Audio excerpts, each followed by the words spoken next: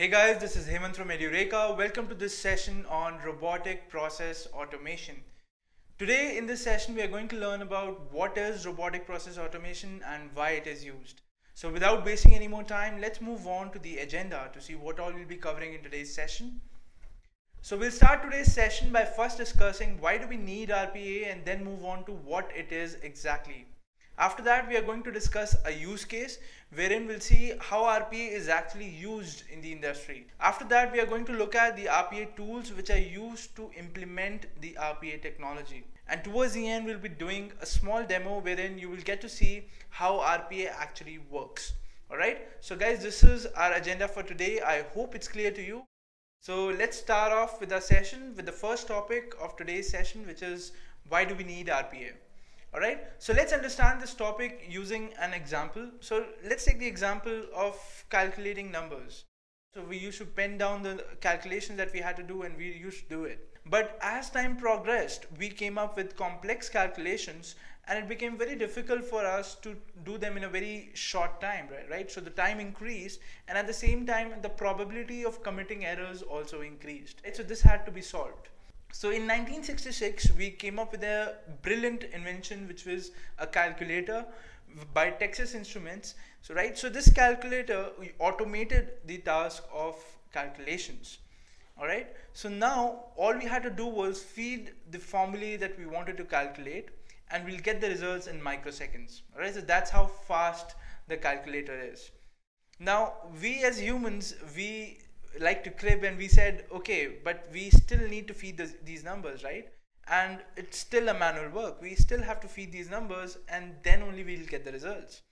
So because of this thought came RPA. Now, what is the difference between automation and RPA? Let's give a quick look.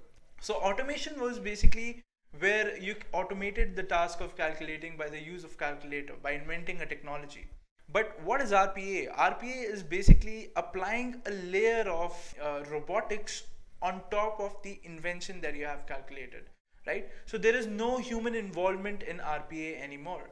So if you look at it closely, if you look at the figure very closely, you will understand that the technology, the underlying technology didn't change, right? The calculator is still a calculator, but the task of entering the numbers on the calculator became automated, all right? So RPA basically replaces humans, right? So these numbers can be put inside the calculator without any human intervention, and the bots can mimic the humans exactly as they are told to. Now this is the power of RPA, guys.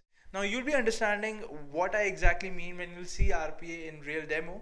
But for that, just be patient for this session and it'll be clear to you towards the end of the session. So let's move ahead now and understand what it is exactly. What is RPA? So RPA is an acronym for Robotic Process Automation. So let's understand these three words one by one. What is robotic? So any entity which can be programmed to mimic the human actions is known as robotic. Then comes process. So any sequence of steps that can lead to a meaningful activity is known as a process. So it could be the process of making tea, wherein you just pour some boiling water, then tea leaves, and then milk. So these three steps contribute towards making of tea. All right, so it becomes a process.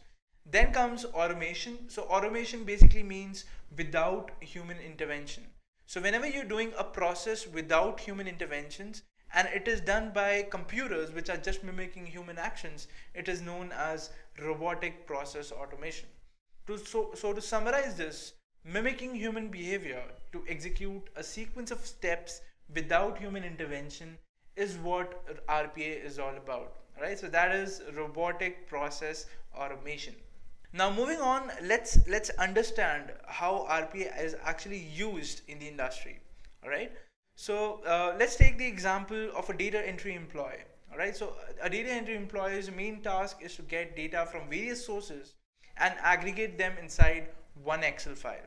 All right, so this is the task that he does every day, and every task that given to him contributes to these steps that have to be done.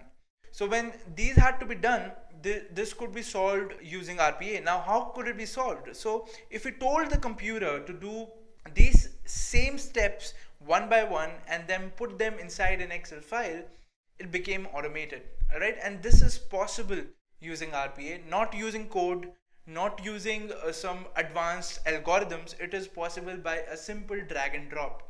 This is how simple it is.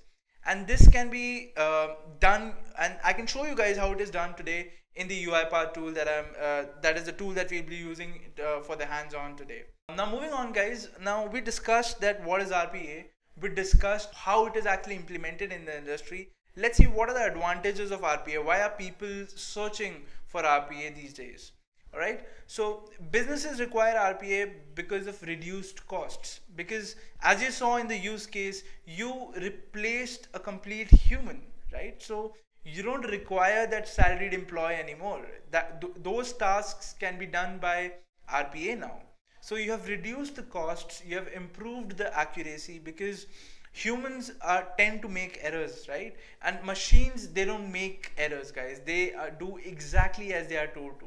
So it has improved accuracy.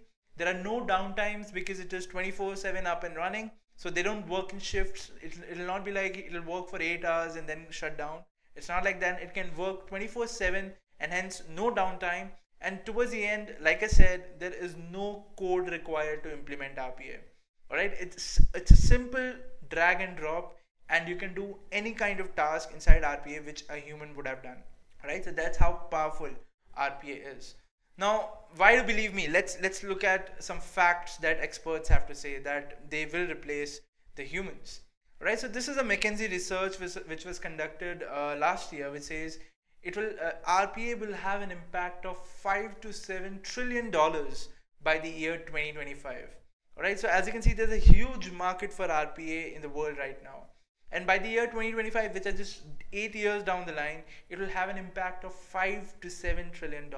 After that, there was one more statement that came out from McKinsey that it will touch more than 230 million knowledge workers. That is 9% of the global workforce that is there. That does not mean that 230 million workers will lose their jobs. That basically means that 230 million knowledge workers might get a change in their job profile. So the kind of work that you're doing today might get changed to something else, because that work will be replaced by RPA and you might be required somewhere else to do some other task. So this is where RPA is going to lead us, guys, because everything is going to change in a couple of years. Now this RPA technology, guys, it's a technology, right? It is implemented using some tools. Alright, and these tools are available in the market. You can buy them and you can actually work on them. So let's look at these tools which are there. So the leading 3 tools which are there in RPA are Uipath, then you have BluePrism, and then you have Automation Anywhere. Alright, now there are many tools which implement the RPA technology, but these 3 tools are the top tools which are out there right now.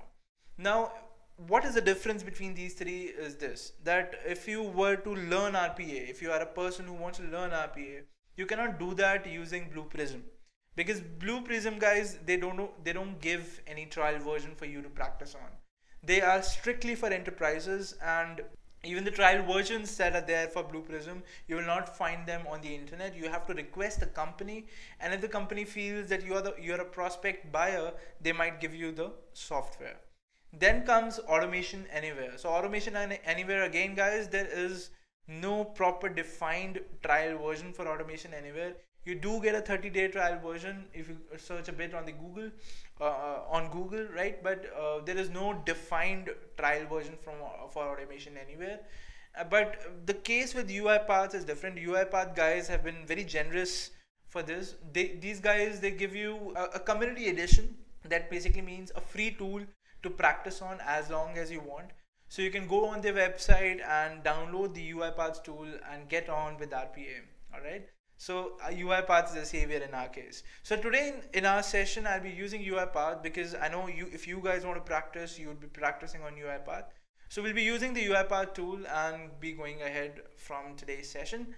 So let me tell you quickly how you can install the Uipath tool. So first you have to go to this following link, which is uipath.com/community. Alright, you go to this link and then you will get this screen. On the screen you have to click on Get Community Edition. Once you click there, you will get this screen where you have to fill in a registration form where you have to give your name, your email address, and that is it. right? So once you do that, you will click on Request Community Edition. And once you click on Request Community Edition, you will reach this page which basically thanks you for your request, and then your download will start automatically. And if it doesn't, you can click on download it here and it will download your file. Once it downloads your file, you will double click it and you will get the screen. So this is the initialization screen for Uipath. So there is no wizard which is there, which will the general setup use case wherein you press next and then you reach the end screen and press finish. That it's not like that. You will see the screen, and after a few moments Uipath will be installed on your computer, and the next step would be to enter the details as you enter on the registration page. Alright, so this basically activates your RPA tool as the community edition version. So you will enter the same email address that you entered in the registration page and click on activate, and then your Uipath tool will be successfully installed. You will get this acknowledgement screen after that, and you can be assured that your Uipath tool is ready to use. Alright guys, so this was it. This was the process of installing Uipath. Now let me quickly go to my tool and let us start working with Uipath now. Alright, so I'll be quickly doing a demonstration for you guys. So what we'll be doing is I'll show you how you can configure Uipath to work exactly as you want. So let me go to my Uipath tool. Alright, so once you open your Uipath tool, this is the screen that you see, guys. Right, so once you have seen your screen, all you have to do is click on blank. So once you click on blank, you will be presented with this screen. Right, so you have to create a new project in Uipath. Right, so to create a new project, you will type in the name of that project, which is this, right, and hit create. Alright, so once you hit create, a new project will be created for you, and this is the workspace where you'll be designing your project. Now what is the use case that I'm trying to design for you is this. So what I'll be doing is I will be going to Edureka website, which is like this. I will type in google.com on my Chrome browser. Alright, so this is the screen that I'll be reaching. Once I come on Google, I will type in Edureka and hit enter. Then I will click on this particular link, and once I've clicked over there, I will reach this page, which is my Edureka home screen. And now I will click here in the search box and type in RPA, hit enter. I'll reach the search results page. I will click on the RPA automation course and I'll be able to come to my course. Alright, so these are the steps that I want to do in my Uipath tool. So let's see how we can do that, how we can configure our Uipath tool, do all of this in say 3-4 seconds. Alright, so the first thing that you have to do is go inside the activities pane, which is here on the left side, type in sequence. I'll type it again for you, right, and hit enter. So once you hit enter, you will get this activity, which is basically the search result. You will drag and drop this activity over here. Right, so you have got a sequence now. Now the next step that you have to do, if you think it logically, is to open a browser. Right, so all you have to do is search over here, open browser. You will get this activity, drag and drop this activity over here, and you're done. Now you have to specify a URL where you want your browser to browse to, right? So let's specify the URL as www.google.com. Now any string that you enter in Uipath, guys, has to be there inside quotes. Right, so you put it inside quotes and you're done. Right, so it will go to www.google.com. Now what next? Next I have to write something inside the search bar, right? So over here I have to write something. So for that, for telling computer that go inside the search box, I have to write type into. I have to search for an activity called type into. Right, so this is the type into activity. I'll drag and drop it over here and done. Right, so now I'll have to indicate where that typing has to take place. So I click on indicate element inside browser.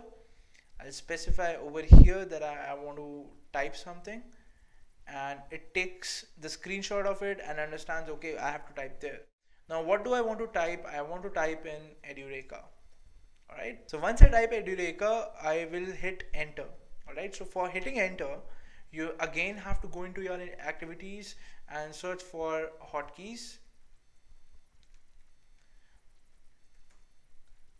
Alright, so you have an activity called send hotkey. You can search send and you'll get the activity over here. Drag and drop it over here, and that is it.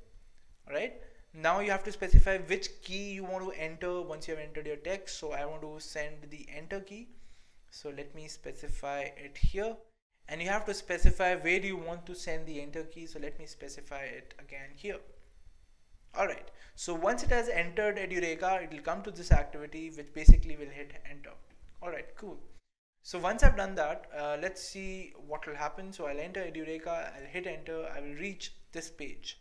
Now I'll have to click on this particular link. So let me tell my RPA tool that I have to click on this link. So I'll go here, I will type in an activity called click. Alright, let me drag and drop the click activity over here. Now I'll have to tell my RPA tool that what to click, right? So let me click on indicate element inside browser, and I want to click this link. So let me click on this link now, and the computer understands it that I have to click on that link once I've done all these steps that were done before. Alright, so once I've clicked on this link, I have to go to my Edureka website.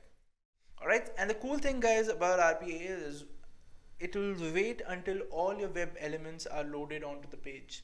Alright, so sometimes it happens that your internet is slow, so you don't have to worry about that. RPA has this built-in feature, or Uipath has this built-in feature wherein it will wait until all your web page components are loaded, and only then it will deploy the robot onto it to do the things. Alright, so now what I want to do is I want to type in for a course, right? So first I have to click here, right, to type something. So I'll have to include an activity which clicks. So let me put in an element for click, and let me indicate the element where I want to click in. So this is the element. Alright, so now it will click on the search bar, and now I have to type there something, right? So I have to search again for an activity called type into. Let me copy it here and drag. Alright, and let me specify where do I want to type. So let me specify I want to type here, and what is the thing that I want to type? I want to type RPA.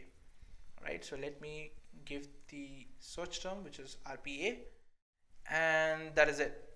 Now what I'll do is I'll just hit enter.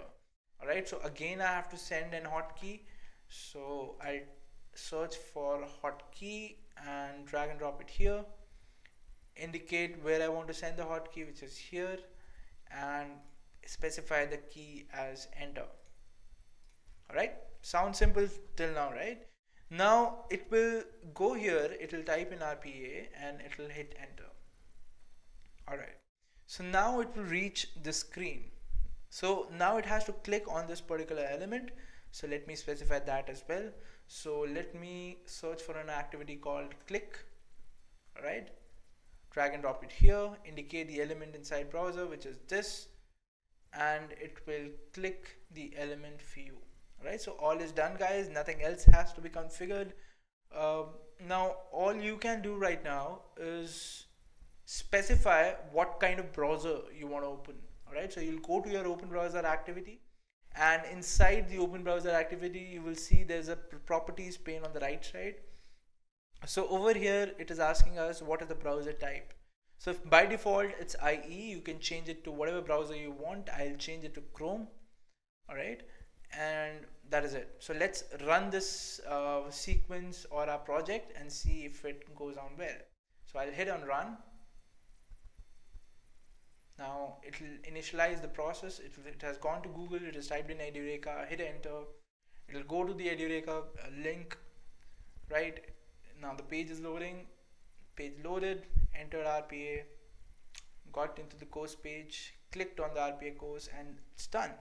So once the process has been completed, it will again come back to your Uipath tool. But if you go back and see the browser, you can see I've reached my Uipath page automatically. That is that my computer browsed to this page. Alright, so this is they mimic exactly what you would have done on your computer, and that is why it is so powerful. So this was a very simple exercise, guys. Now imagine what you do every day on a computer can be configured inside your Uipath tool. Alright, so it can go anywhere, it can do anything that you guys are doing on your computer every day. Alright, so this is how powerful your RPA is. Alright, so with that, guys, I will end today's session. So this was an introductory session. I hope you like this session, guys. So thank you guys for attending today's session. I hope you learned something new today, and please practice what we did today if you are interested in RPA. And goodbye. Have a good day ahead.